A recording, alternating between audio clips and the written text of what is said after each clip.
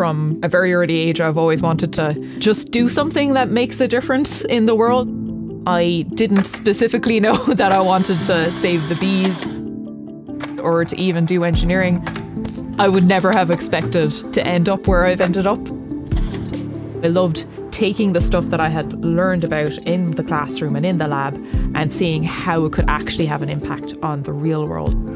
I discovered that there is a huge history of beekeeping in Ireland, and in particular in Cork, around the area that I'm from. I started ApisProtect in 2017. We've got a sensor device that goes inside the beehive, and then we apply artificial intelligence that actually analyses the changes in that data, and it's able to identify patterns and trends so the beekeeper can really, really quickly understand what's going on inside their beehives. They can spend a lot more of their time on the hives that actually need their attention. 4 years of work, 3 revisions of the prototype, 400 test hives. I took an idea in my head. That idea has turned into a real physical thing, and it has been amazing to be able to help beekeepers all over the globe. When you find what you're passionate about and what you really want to do, the path kind of makes itself clear for you.